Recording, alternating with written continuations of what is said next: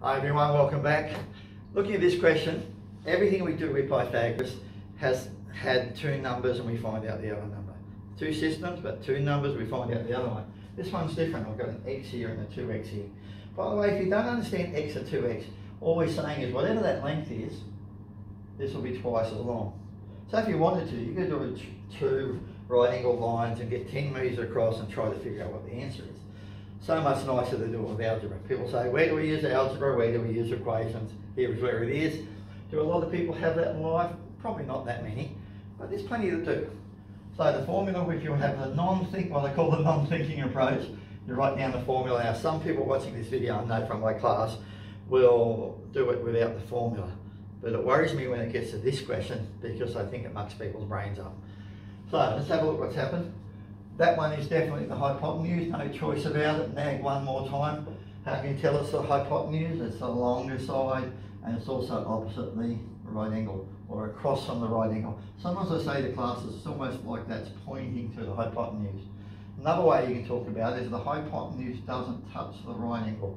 See, this one comes to and goes to the right angle, and this one comes to and goes to the right angle. So that's got to be 10 squared. Now if you wanted to, you could have written 100, but I'll leave that there for a moment. Now it doesn't matter which one I write next. I'm going to write that one next as x squared. Now here's where people go wrong. It's almost like there's a bracket around that. So when I go over to here, if I wanted to, I could write 2x times 2x. But what do most mathematicians do? They don't write 2x times 2x. They put a bracket around all of it and put a square. What we put the bracket for is this isn't going to stay at 2, it's going to become a 4. So I do it long, for those who need it long ways. There's x squared, and this is now 2x times 2x. So if I talked about it, when I was at school I'd get stuck and I'd write it out in 4. So instead of going, I know what that is, and a lot of students will go, well that's 2x squared, and they're instantly incorrect. And the reason they're incorrect is the 2 times the 2 will become a 4.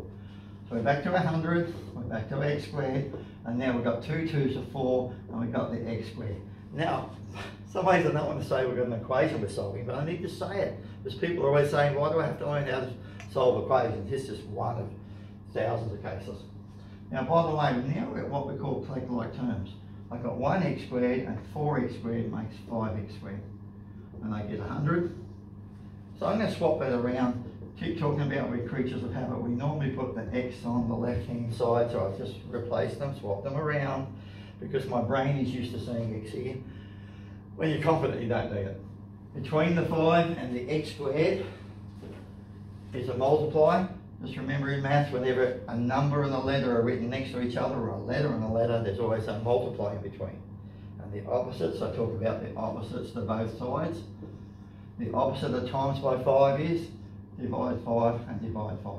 And I keep saying to people, do not write it this way, because when the questions get harder, do not write divide that way. The shortest, simplest, quickest method is to write it as a fraction bar, and that fraction bar means divide. Let's have a look what we've got now.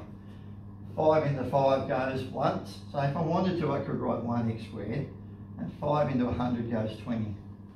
Then I'm left with, I don't have to write the 1, and sometimes that throws people off. The opposite of square is square root. So when they say what's the opposite of the left, most people say right, opposite of up they say down, opposite of multiply they say divide, opposite of a square is a square root. So if I take the square root of this side, I use the square root of both sides. So the square root gets rid of the square, and there's the answer to the question. And again, if I had that in metres, that's what we call the exact answer. Now a lot of times you can leave it as an exact answer, especially if the question didn't tell you the right decimal places. Then you put it in your calculator and we get 4.472, and more numbers if you wanted to, metres, and if that was the case, I've done it to 3 decimal places.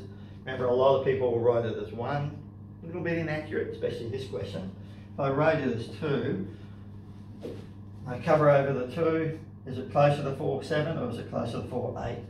So that's a little number, so it's closer to 4.7. So I could write that answer as 4.47 metres, and I could say that's 2 decimal places.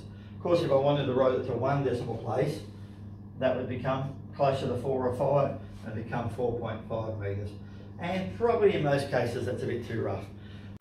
If you're finding this helpful, what you can do to support me is you can press that like button, and any video you watch of mine, if you can press like, and the other thing you do is press subscribe. I'm trying to get 1,000 subscribers. YouTube takes no notice of me basic now unless I've got 1,000 subscribers and if I've got lots of likes. So the more likes I get, the more the computer generates it, the more people see my videos. Thank you.